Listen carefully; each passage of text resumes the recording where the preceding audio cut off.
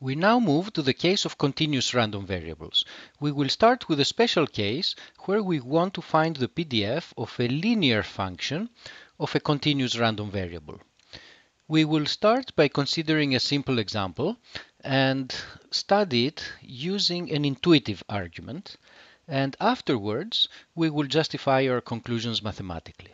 So we start with a random variable x that has a PDF of the form shown in this figure, so that it is a piecewise constant PDF. We then consider a random variable z, which is defined to be 2 times x. The random variable x takes values between -1 and 1, so z takes values between -2 and 2. Now, values of x between -1 and 0 correspond to values of z between -2 and 0. The different values of x in this range are in some sense equally likely because we have a constant PDF, and that argues that the corresponding values of z should also be in some sense equally likely, so the PDF should be constant over this range. By a similar argument, the PDF of z should also be constant over the range from 0 to 2. And the PDF must of course be 0 outside this range, because these are values of z that are impossible. Let us now try to figure out the parameters of this PDF. The probability that x is positive is the area of this rectangle, and the area of this rectangle is 2/3. So the area of this rectangle should also be 2/3, and that means that the height of this rectangle should be equal to 1/3. Similarly, the probability that x is negative is the area of this rectangle, and the area of this rectangle is equal to 1/3. When x is negative, z is also negative, so the probability of negative values should be equal to 1/3. And for the area of this rectangle to be 1/3, it means that the height of this rectangle should be 1/6. So what happened here? We started with a PDF of x and essentially stretched it out by a factor of 2 while keeping the same shape. However, we also scaled it down by a corresponding amount. So 2/3 became 1/3 and 1/3 became 1/6. The reason for this scaling down is because we need the total probability, the total area under this PDF, to be equal to 1. If we now add a number, let's say 3, to the random variable z, what is going to happen? The random variable y now will take values from -2 plus 3, this is +1, all the way up to 2 plus 3, which is +5. Values in the range from 1 to 3 correspond to values of z in the range from -2 to 0. These values are all in some sense equally likely, so they should also be equally likely here. And by a similar argument, these values in the range from 3 to 5 should also be equally likely. This rectangle corresponds to this rectangle here, so the area should be the same, and therefore the height should also be the same. Therefore, the height here should be 1/6, and by the same argument, the height here should be equal to 1/3. So what happens here is that when we add 3 to a random variable, the PDF just gets shifted by 3, but otherwise retains the same shape. So the story is entirely similar to what happened in the discrete case. We start with a PDF of x. We stretch it horizontally by a factor of 2, and then we shift it horizontally by 3. The only difference is that here in the continuous case, we also need to scale the plot in the vertical dimension by a factor of 2, actually make it smaller by a factor of 2, and this needs to be done in order to keep the total area under the PDF equal to 1. Let us now go through a mathematical argument with the purpose of also finding a formula that represents what we just did in our previous example. Let y be equal to ax plus b. Here x is a random variable with a given PDF. A and b are given constants. Now, if a is equal to 0, then y is identically equal to b, so it is a constant random variable and does not have a PDF. So let us exclude this case and start by assuming that a is a positive number. We can try to work as in the discrete case and write something like the following. The probability that y takes on a specific value is the same as the probability that ax plus b takes on a specific value, which is the same as the probability that x takes on the specific value y minus b divided by a. This equality was useful in the discrete case. Is it useful here?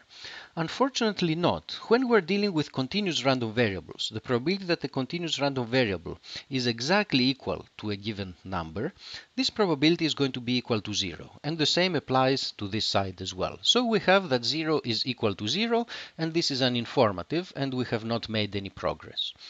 So instead of working with probabilities of individual points, which will always be 0, we will work with probabilities of intervals that generally have non-zero probability.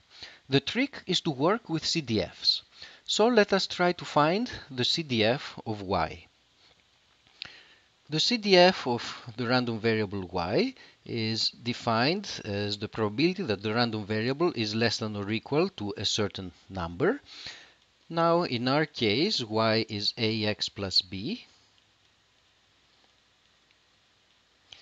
We move b to the other side of the inequality and then divide both sides of the inequality by a, and we get that this is the same as the probability that x is less than or equal to y minus b divided by a, which is the same as the CDF of x evaluated at y minus b over a. So we have a formula for the CDF of y in terms of the CDF of x. How can we find the PDF? Simply by differentiating. We differentiate both sides of this equation. The derivative of a CDF is a PDF, and therefore the PDF of y is going to be equal to the derivative of this side. Here we need to use the chain rule. First, we take the derivative of this function, and the derivative of the CDF is a PDF. It's the PDF of x evaluated at this particular number. But then we also need to take the derivative of the argument inside with respect to y. And that derivative is equal to 1 over a. And this gives us a formula for the PDF of y in terms of the PDF of x. How about the case where a is less than 0? What is going to change? The first step up to here remains valid, but now when we divide both sides of the inequality by a, the direction of the inequality gets reversed.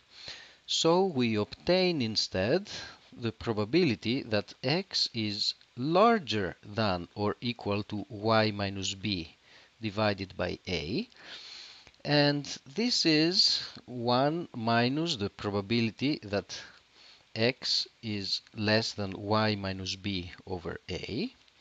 Now, x is a continuous random variable, so the probability is not going to change if here we make the inequality to be a less than or equal sign. And what we have here is 1 minus the CDF of x evaluated at y minus b over a. We use the chain rule once more, and we obtain that the PDF of y, in this case, is equal to minus the PDF of x evaluated to y minus b over a times 1 over a. Now, when a is positive, a is the same as the absolute value of a. When a is negative and we have this formula, we have here a minus a, which is the same as the absolute value of a. So we can unify these two formulas by replacing the occurrences of a and that minus sign by just using the absolute value. And this gives us this formula for the PDF of y in terms of the PDF of x, and it is a formula that's valid whether a is positive or negative. What this formula represents is the following. Because of the factor of a that we have here, we take the PDF of x and scale it horizontally by a factor of a. Because of the term b that we have here, the PDF also gets shifted horizontally by b. And finally, this term here corresponds to a vertical scaling of the plot that we have, and the reason that this term is present is so that the PDF of y integrates to 1. It is interesting to also compare with the corresponding discrete formula that we derived earlier.